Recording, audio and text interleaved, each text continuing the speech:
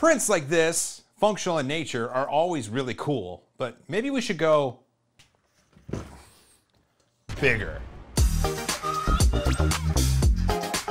You may be wondering what this is. This is a lamp, like an armature to control a bulb or a lamp at this side. And then right here, this can attach to a wall. It can swivel around. These are all little nuts that kind of hold the threaded pieces in place. So you could technically put it at any sort of angle you want, just kind of like that. I saw this when Caleb was previewing the CR-30 for Make Magazine, and he printed it at 200% scale. That's nice. We should go bigger, right? Yes! I mean, we did. We went bigger. So this, you've seen the Daedalus prints video. The thumbnail is like just the tip, something like that. You got to see this, and let's see this. There we go. It's huge. Jeez, you don't even realize the scale of this until you hold it over your head. But also, you know, along with this piece, you saw this as well, and it actually goes on the threads. It goes on the threads. There we go. It goes like this. This is atomic filament here, and this is filament 1 glint PLA, I believe it is. And we talked about an issue where, let's see if I can see it, right here, you can see a little dip right there. And that dip is because my pre-production CR-30 still has a little bit of an issue, and there is a downhill from the cooling plate down to the roller right here. I've spoken with Naomi Wu, and there are new pieces to put on either side of the roller, the end roller right here, that raise it up, and it makes the bed completely flat across the top without that downhill, which will then make it easier for parts to eject and disassociate themselves with the bed. So far though, I mean, on this print, it doesn't really, I only notice it if I look for it, and I'm willing to bet you wouldn't even notice it if I didn't tell you about it. So we've got this part, which is this right here. There are more parts to print. You want to see them? Yes! We got, oh, these have got to be in the screen there. There's two more. These are two more. These are, let's see, this is filament 1 glint PLA, and this one here is, I believe this is, what is it, Amazon Basics maybe? I don't even remember. It's just it was a no-name PLA. You can look right here though. That same issue that's on there is right here. And it's unfortunate, but again, I'm not really gonna notice it too much unless I'm actively looking for it. And so we've got two more functional pieces that the CR-30 has produced. I wanted to make mention though, I'm using a Wisecam V3, and I shot some time lapses of these. And I named it Larry. The other ones are Mo and Curly, which I hope you get the significance there. Also, if you're looking at the time lapse on screen right now, you're gonna realize that it's crappy, and I'm sorry, but that's what this produces. It's meant for monitoring, I think, more than time lapse, but if you have any ideas on how to improve the time lapse ability on the Wisecam V3, let me know. Larry and myself would be much appreciative. Okay, we've got these pieces right here. They interlock. We also need a few more nuts. We've got the atomic PLA right here, and this is that, I think, Amazon Basics. I think it was the silver PLA. This was printed on the Daedalus machine. This was printed on my Ender 3 V2, and I think it did a fantastic job. I used IdeaMaker, and I downloaded a profile from their filament, or from their profile library on the website, and it seemed to work really well. And it works! But wait, there's more! We try to be as successful as possible in this, but sometimes we do end up with failures. I actually showcased this one over on my my TikTok. I'm at JoelTelling5. Makes sense, right? But yeah, it's Canadian in nature if it's a puppet. And the problem was, I was trying to mitigate this problem. I thought, look, if it's on the belt, what if, as it's printing, right before it comes off right here, what if I just kind of pry under there? I just pry just a little bit, get under there and try to release it early. And so maybe it mitigates that issue, and it doesn't. It doesn't mitigate it at all. In fact, it makes a much larger issue that you're then sad about because you've wasted a day. Never fear, we try again. So we did. We printed yet another one. And I was really excited because before I printed this one, I was in the Belt Printer Discord and I found there was a new firmware, a new version of Marlin that Scott had compiled for this. So I loaded it on the printer and it made a horrific noise. Just terrible, awful. Oh, God. The reason was because it wasn't paying attention to the Z end stop, and it was just hammering the head into the hard limit and bouncing it up and down. It really, really sucked. Turns out this is pre-release, so the board on there isn't final, and the Z end stop here is actually plugged into dedicated BL Touch ports on the board. Carl over at Knack3D, he was the one that's been doing a lot of work with Creality on this machine.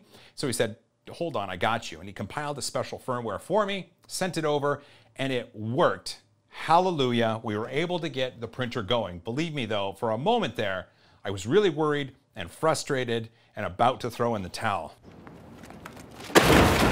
So we got a good print out of it. But, well, my joy was short-lived. See how this spins just nice, just easily on these threads. Super nice, super nice.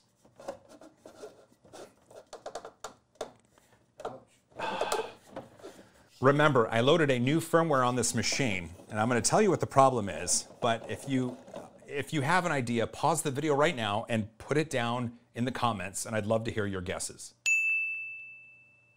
Okay. The easiest way I can showcase to you what this problem is, ready?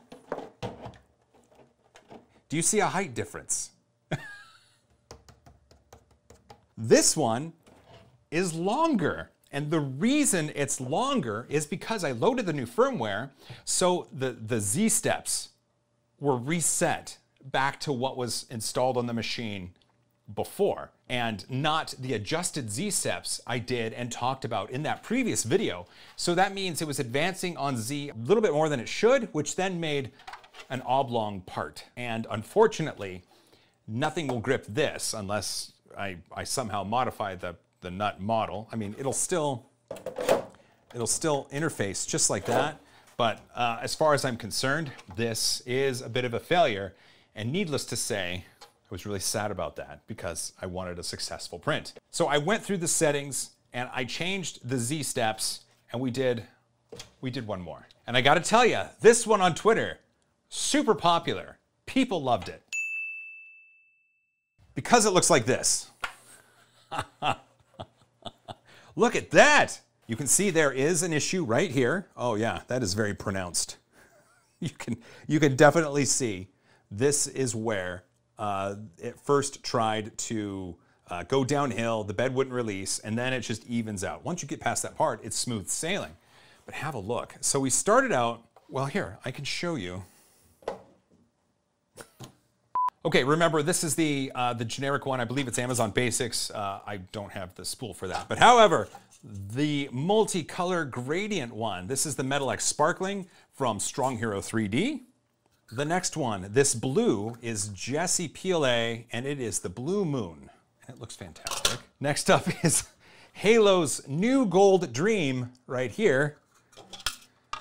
We've got the, oh, this is a Gentleman's Gray from Prusa right here. And at the very end, it is the marble from Airy One. In fact, there it is. There it is right there. So this was done after I set the Z steps. We should be good to go. In fact, we can verify. Okay. Well, the only thing left to do is to kind of assemble it. What do you say?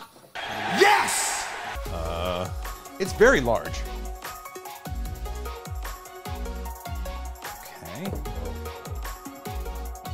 Oh my goodness. This is a lot bigger than I was expecting.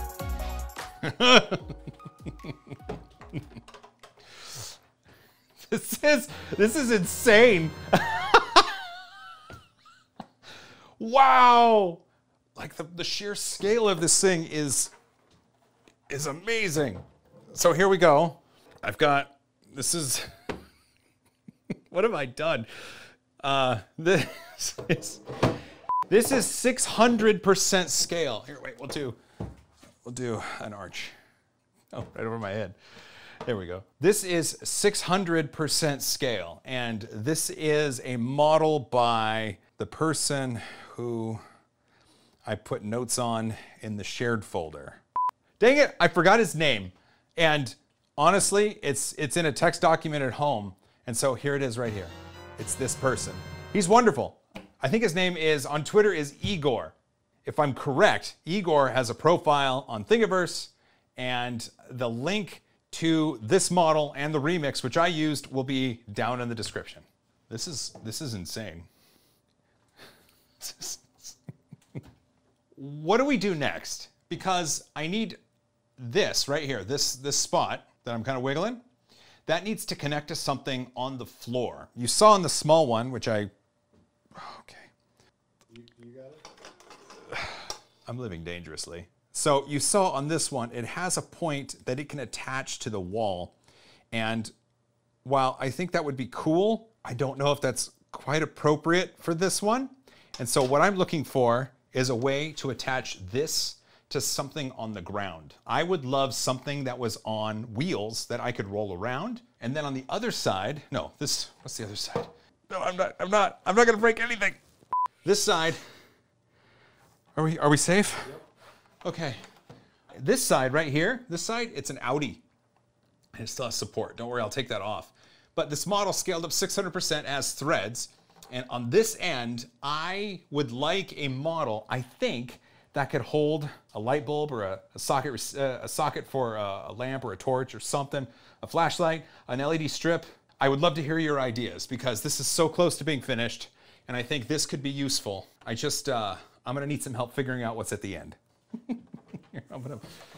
Well, this was fun. As you know, I do like to embiggen things quite a bit, and this printer has allowed me to do it. Unfortunately, we are running into some issues, but Naomi is sending new pegs that hold the roller up a bit, which then make it a flat surface, and it should be able to print without these problems on it.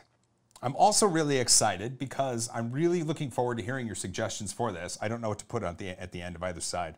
I have some ideas of my own, and if we could mish them and mash them together and come up with a beautiful idea, I think that's what we'll run with. Well, if you made it this far, you're awesome. Don't forget to hug each other more, practice kindness aggressively, and as always, high five.